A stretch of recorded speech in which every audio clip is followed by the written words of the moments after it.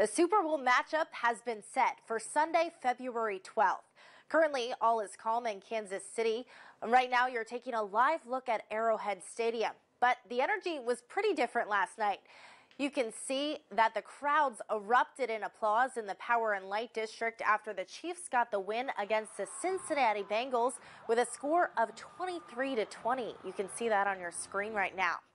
In Philadelphia, fans flooded the streets to celebrate the Eagles' win against the San Francisco 49ers. That final score was 31-7. The last time the Birds were in the Super Bowl was back in 2018, where they took home the win.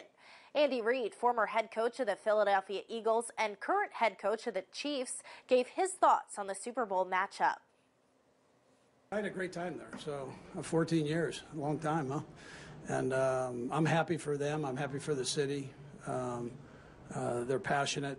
They love football. I can't wait till Kansas City and Philly clash. It's gonna be awesome, man.